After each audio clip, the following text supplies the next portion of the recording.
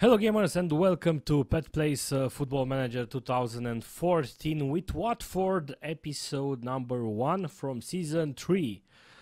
It was a very interesting season 2, to be honest. Very stressful. I mean, very stressful. And surprisingly, the first season also seemed stressful a bit, at least with the episode number 2, right? I was very frustrated there, but on different reasons. Here, my job was really on the line, and I managed to survive for now. Cheers, guys. I hope you're drinking your tea. No beer for now. And we have just started the third season. It's 2 September 2015. Whoops, I keep pressing the wrong buttons.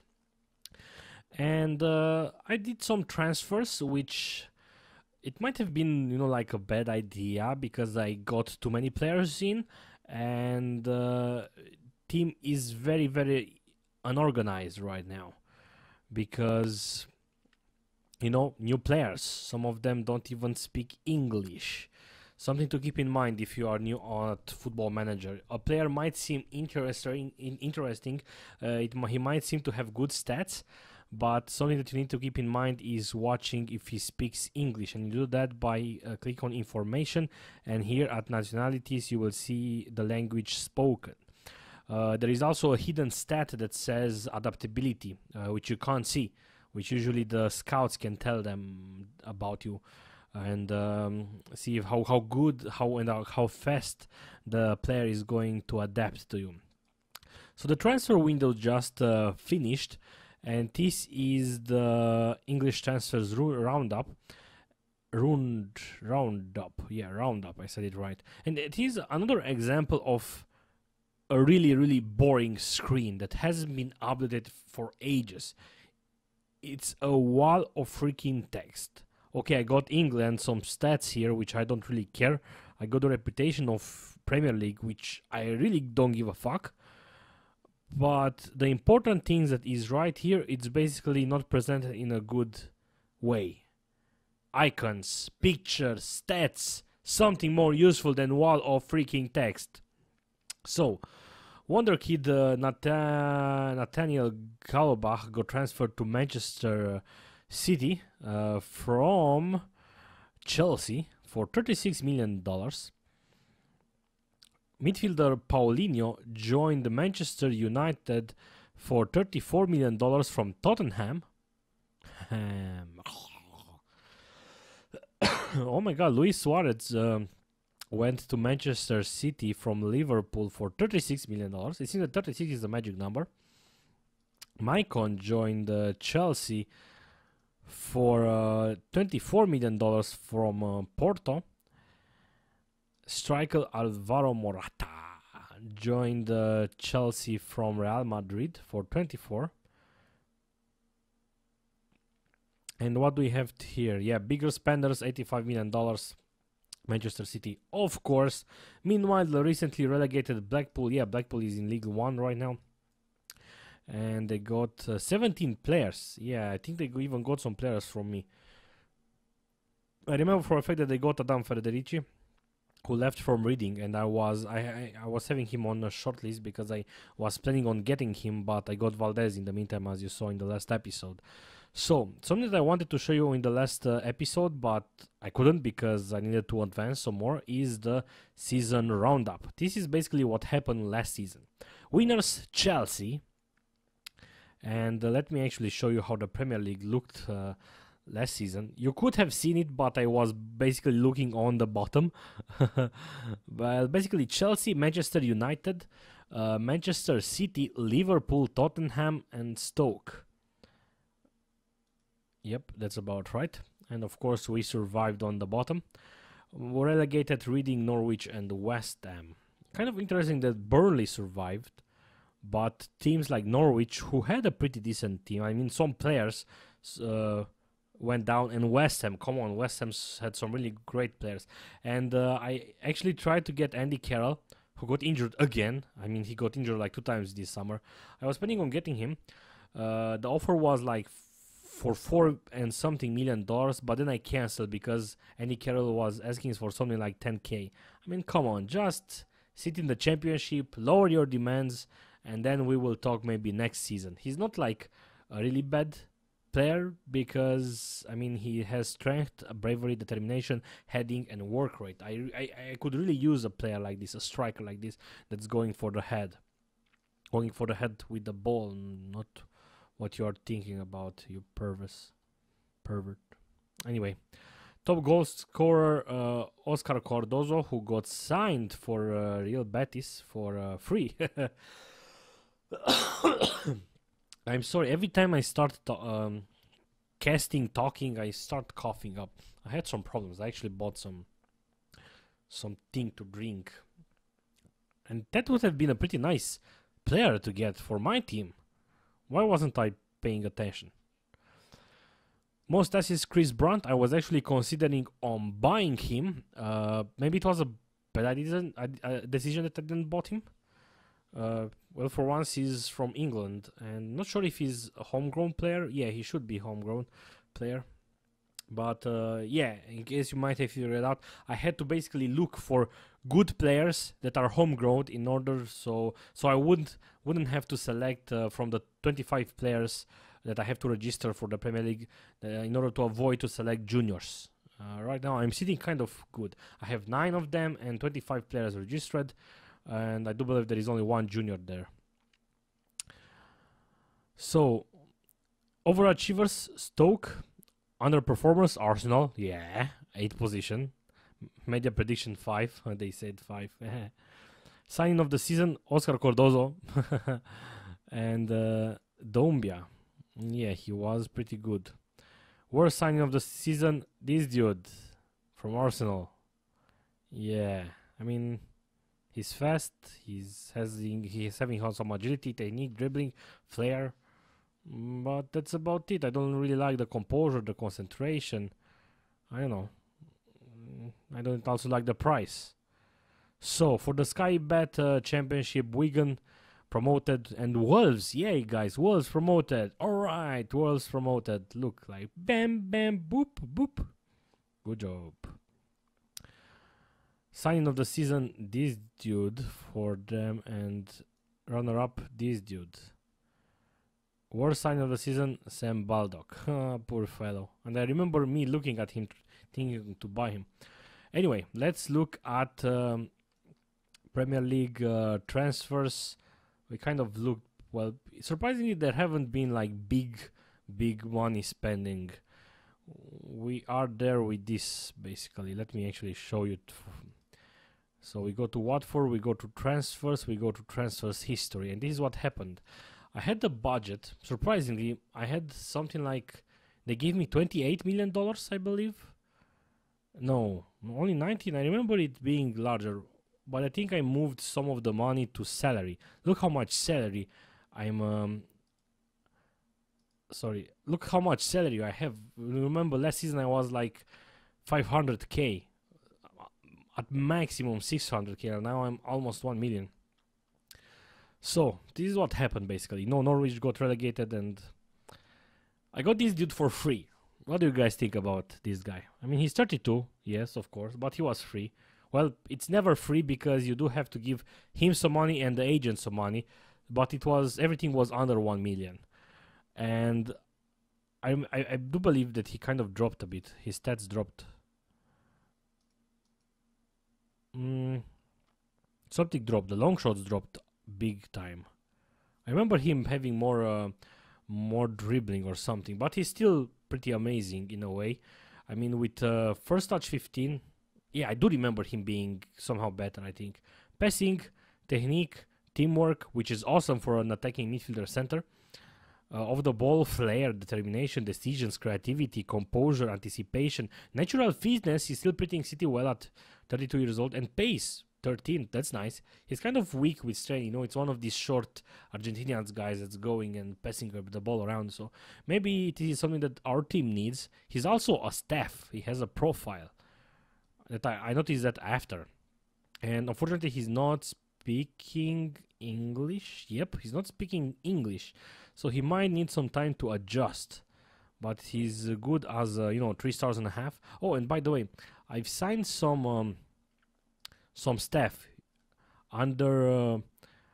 I got an under 21 head coach, and I got this dude, and then only when he signed, I noticed that it's under 21. I was planning on getting him as an under 18, and then I had to get another guy, and I was like, god damn it. But it's good because they are also teaching everyone. And I got, I got this, an assistant coach for them. Basically I was looking at someone that can teach attacking.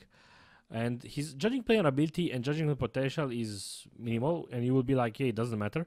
Well, it doesn't. However, every time I go to a player, this stars there, I get him selected as default, and I don't know how to change that, because it's not like that. It's like this. David Coles know how to judge player potential, and this guy is telling me 3 stars.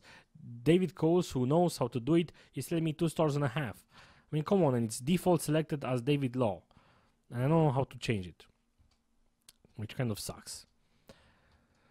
So I got Dario for free. I was actually trying to get a couple of other guys, but when I saw this guy is free, I said, okay, I will get it. And you know how I found out? I actually hired some scouts, one from Brazil that had a pretty good knowledge there, and he suggested him, something like that. And when I saw him, I was okay, let's sign him. And he did play in these games. I played 4 games in total, 3 in the Premier League. And he managed to score versus Cardiff, and he played pretty well overall. Then I got Russell Martin from Norwich. As you know, we had problems with the defender, right? I was actually considering a couple of them. There was another one that sold to someone, I forgot. Maybe I can look after it at my shortlist, but I think I removed them already from my shortlist. Not this guy. I was looking at Kelly, but he's kind of high value. Yeah, it's not on the list anymore. I was also considering on buying a defender, but anyway, I saw this dude. I saw that he's homegrown, and I said, okay, he's not looking very bad. He was at Norwich and he wasn't happy because they are relegated, and he basically wanted to leave. And look, he basically played at Norwich, and his average rating was 7, and he was even player of the match 6 times. So he's not bad considering to the stats. Again, I told you guys in the last episode that stats aren't everything, right? Yeah, and I should actually do some voice training. Do you guys know how to train your voice? Like, there are different kind of exercises, because if I'm doing like it's immediately my voice starts to hurt, and I'm like and I have to cough, and that's not good. It's good tea. It's actually good tea. A bit more expensive than normal, but it has flavor. Anyway, so I got here. I mean, tackling 13, that's not bad. Positioning 16, that's pretty good. And he's decent overall, and he also has crossing and dribbling. And, I mean, it's not like the bomb, but he had the stats that made me spend the money on him. I mean, he wasn't really expensive, like $3.1 million. I do believe it might have been a bit more, but I did one of these deals that, I mean, he has an appearance fee, and the shout-out bonus were kind of large. He was asking for more salary, and I tried to negotiate a bit down. But anyway, let's see how he's going to play. Hopefully he's going to be okay. He had the stats. That's why I decided to buy him. He wasn't like super expensive. I needed money on other areas. I got Vladimir Weiss. Or Weiss, or something like that. I had this guy, guys, from... If you watch the last series with when I play with Wolves, I had this guy for ages. And I remember about him, and I said, okay, let's check him out. Let's check him out. He just got a red card, and he got suspended for like 3 games.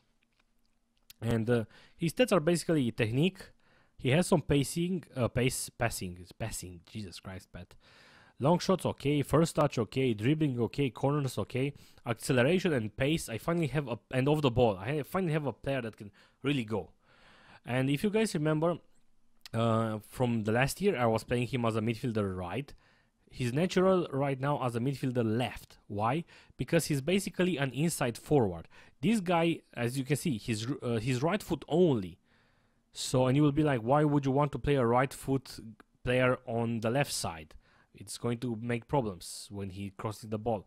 Yeah, true, but he's not going to really cross the ball.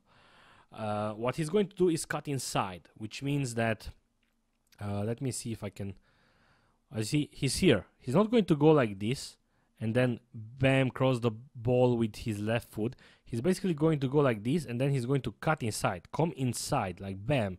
He's going to come like this, and when he's coming in like this on this position, the ball is perfect for his right foot in order to shoot, and he's going to go like bam. You see? That's the basic idea behind this. So I actually changed my tactics because of it. And the information, he's speaking English already, and he's avoids using weaker foot, which might sucks a bit because well, never mind. Actually, it's good because if he wouldn't have had this, if he wouldn't have this, I think it's right. He would try to use his left foot, which sucks, and he would really suck, right? He cuts inside, which is perfect, and runs with the ball often. So let's see what he's going to play. He didn't actually play that well, and as I've said, he got a red card. And then we got this dude for $7 million. Kind of a lot. I mean, his salary is also kind of high. Also from Norwich. I was looking for someone else to have there. And if we look at his stats don't really mean a lot. I mean, he kind of sucks, right? 6'6". And yeah, I'm not sure. He did manage to score a goal versus Cardiff. We will have to see how he adapts and how he's going to play. He's decent overall. He's also an inside forward, basically. As you can see, he's left-footed. He has crossing, he has dribbling, he has some first touch, some technique, decisions 15, which is okay, determination 15, which is okay. So let's see how he's going to play. In a way, you guys know that I have Faraoni. And for Faraoni, I actually got, look, his crossing is now 17. I got offers like $12 million for him. And if I play like that, this will allow me to play Faraoni as a defender right, or a wingback right, something like that, and which might be okay. I know I simply try to spice things up a bit. Not sure if it was the best call. I mean, I did spend a lot on Snodgrass, Robert the Snodgrass, right? But to be honest, there weren't that many choices on what to get, and this is why I actually went for him. Again, I was looking for someone native in England, sorry, and in English, of course. And I actually thought that he was, home-growth player, but I don't think he is because he was playing in Scotland when he was young. But it's still okay. Let's see how he's going to play anyway. We got John Guidetti on free transfer. We got him on trial. I decided not to sign him, but then I was like, yeah, we do have Jalev Vossen, and then we have Griffiths, and Griffiths isn't really that well, and Vossen didn't really play. I still believe in Vossen, don't get me wrong, but I said, okay, we need someone else. And again, we have 4 stars here, but if you select David Coles, he will tell you that he actually, I'm not sure, this report is showing what? Oh, never mind. It's okay, I believe. It should be okay because the summer it's 4 stars, but right now he still has a lot of potential. I mean, come on, 2.5 stars and the potential of 4 stars, and he's already 22 years old. Let's see how that's going to turn out. Training wise, I'm training him at composure. Let's see if that's going to improve. He did score a goal or 2. Yeah, he scored. Yeah, that was in a friendly. Never mind. But we do have another choice there. And then I got a message from agents. You know, you get messages from agents. And I saw this guy. And I scouted him and I was like, I actually kind of need a midfielder or a defensive midfielder. I was actually looking on buying Miguel Veloso. You guys remember him? But he was asking for way too much salary. The transfer was something like 4 million. And but then I said, okay, I'm not going to pay that much salary for him. And then I look at this guy and I said, okay, he's having teamwork and work rate, which is something that I love, and some creativity and composure and some anticipation, and passing is great. I mean, 16. Technically, of course, it's not really that great, and I kind of needed another defensive midfielder, you know, ball-winning midfielder. You will see exactly why. But I decided to sign him. I mean, his contract is not really that high. He does have an appearance fee that's going to rise things up, but I prefer to give him an appearance fee than give him 50k per month, right? Because I'm not going to play him every game. At least that's what I'm considering. So I got him. He did play 2 games. He was pretty tired last game. I didn't notice. But let's see how that's going to turn out. Again, as I've said, too many players. And we just got this dude as a defensive midfielder right now, like right 2 days ago. He didn't even have a chance to play. Again, as a backup, I'm not paying too much for him, as you can see. I do believe I'm paying something else, like transfer money, but it's not huge. And I got him again as a backup. He does have some pace, passing. He does have some tackling. Again, teamwork and work rate, something that I'm looking on in a player. Aggression 15, balance, agility, stamina, strength. It's not bad. Let's see how he's going to play. I do not believe he's speaking English. Yo, he speaks English. And he's shooting from distance and shots with power. That might not be a good idea because his long shots is only 13. I don't know. We will see. We will see. Again, I needed another player there because Griffiths got sold or loaned. I forgot. We will look in a second. And loaned. And I had an open space. I mean, Griffiths, yeah. I think his stats kind of went down a bit. I remember him being somehow a little bit better. I don't know why. His finishing was at least 17. But I remember him being better at physical abilities. Not sure. Not sure. And considering that we purchased him for $4.1 million, and right now I was trying to sell him for like 1 million or something. Maybe it wasn't such a good idea to buy Griffiths. I mean, what? He played 17 games, scored 4 goals, 17 games, scored 2 goals. He wasn't really constant in this season, but last season I do remember him playing him. Maybe that was a bad decision. I don't know. Well, for sure, I think. So this guy is on loan. We sold Troy Deeney. As I've said, he wasn't Premier League material, and he got injured again. And then I sold him, and his salary was something like 30-something K. The thing is that we sold him, and then he demanded money in order to move. So basically, for 1 year, he had another year in his contract. I'm going to play something like 22k per month, and Dundee United is only going to pay 8 per month. So I'm basically paying the difference. Yeah, and the deal was accepted by the director of football, who, by the way, I kind of cancelled in some trades because I was trying to sell ULC Botticelli, but no, Cristian Batoccio, and he was cancelling the trade. I mean, I was asking for 500k, this sum, and somehow the deal appeared and it was cancelled. No idea why. The offer, he was refusing the offer. I don't know. And it was because of the director of football. It's a bug or something. We sold Reece Brown. He didn't improve. Of course, he also didn't play to improve. But I kind of prefer to, move on. We got some money, not too much. And we sold this dude. You know why? I mean, look at his stats. His passing is 9, right? He had aggression, he had teamwork and work rate, leadership. But because of the contract that I signed when I first purchased him, his salary went to 50k. Like 52k, 50,000, right? $52,000. And I said, okay, you are way too valuable. You have a much higher salary for your skills. And I basically sold him for 700k.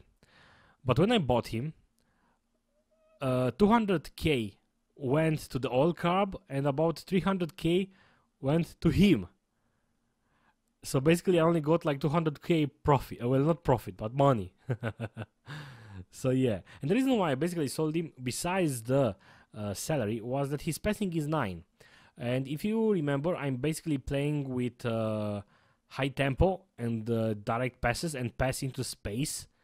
And with his passing, he won't be able to do that. And I do want to counter attack. And if he gets the ball, he will just do bad stuff. At least that's the theory, right?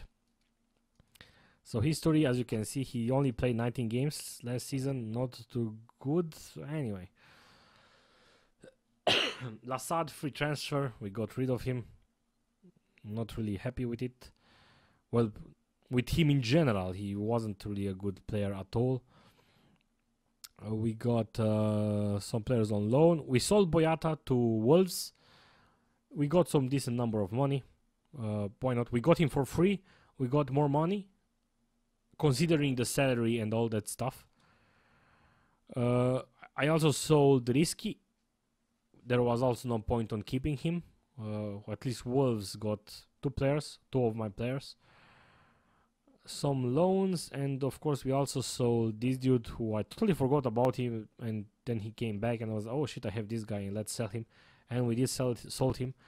So this is about it. This is the update of the team. I played like a madman in the past 2 days. A lot. Let's see what's going to happen this season. I hope you guys are excited. Hopefully I'm going to survive. The games that I played are 0-3 with Tottenham away on their stadium. And you will be like, yeah, that sucks. Well, it was 1-0. And then in the end, they simply scored twice, which are goals based on skills. I mean, they're skill players. But otherwise, it was okayish.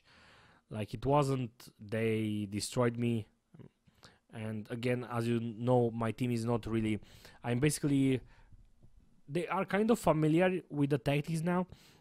And I'm also training team cohesion. And look, this goal. Jesus Christ, that, never mind, I pressed space again. That number 17 did nothing. Did nothing. Offers meant for Faraoni. Look, I'm still getting offers. 10 million. Reject. I don't want to sell Faraoni. Okay, so press F10 to reach. I 1-1 with Cardiff. I do believe. Yeah, Sandgrass scored. Yeah, minute 45 plus 2 before the second half. Look, Martin in the flank. Martin is advancing. Martin, Snodgrass, and Boof. Nice. Then they scored. Gunnarsson, number 18, not doing anything. Podil, oh, never mind. Podil won, but he lost it. And this dude was completely free. I mean, these are my midfielders, and these guys were my two defenders that were basically here, and this dude free here. So yeah, thanks guys, thanks defenders. As I've said, I was actually considering selling one of my defenders and getting another strong one, because yeah, I will show you the defenders. And then our new guy, the Argentinian, managed to score. It was kind of nice. Look, bam, nice. So basically X-Rand, X or however you pronounce it, form, look at him. Another substitute, I haven't even put him on the field because we Tottenham 6.5 and then 5.6, and that was the game that I was winning basically, and he was playing like crap. And then Toby, I will promote him. I will play him pretty often from now on. As you can see, he's already main guy. 15 tackles and 30 tackles won. 3 key tackles. Nice. And then with Blackpool, I play with the backup team. What do you see? Delac, Adam Smith, Forestieri. Well, Forestieri, yeah, you might say Forestieri is maybe backup now, but he's not backup. I'm going to rotate him with the Argentinian guy. Tom Kearney improved a lot. I mean, I got a shitload of offer for all my players. Actually, it was kind of hard. They started to want new contracts and so on. And with Newcastle, I got some occasions. They still got possession, but we weren't completely helpless, right? I mean, maybe in attack, they still don't pass pretty good at all around. They don't pass pretty good around. And I got a free kick corner, yep, goal. Pretty nice from Fuchs. We need more Fuchs. So this is it, guys, for this episode. Sorry that it was too long. I kind of forgot to start my stopwatch. I actually got a stopwatch on my phone just to see that just to make sure that I won't talk for too long. This is the update. I hope you enjoyed the episode. Let's see what's going to happen.